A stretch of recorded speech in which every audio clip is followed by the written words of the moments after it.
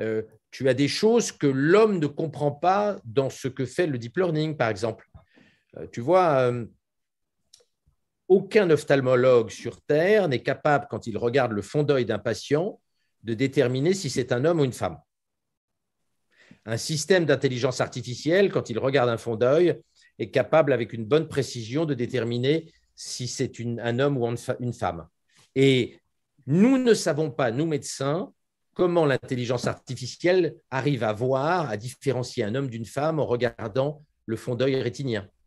Donc, tu vois, ces différences cognitives, elles apparaissent à l'intérieur de la population, mais elles apparaissent aussi entre les techniciens humains et puis les systèmes d'intelligence artificielle de type deep learning. Donc, en réalité, ces asymétries cognitives, ces difficultés cognitives, elles vont se généraliser et elles vont s'étendre au fur et à mesure que l'intelligence artificielle se développera.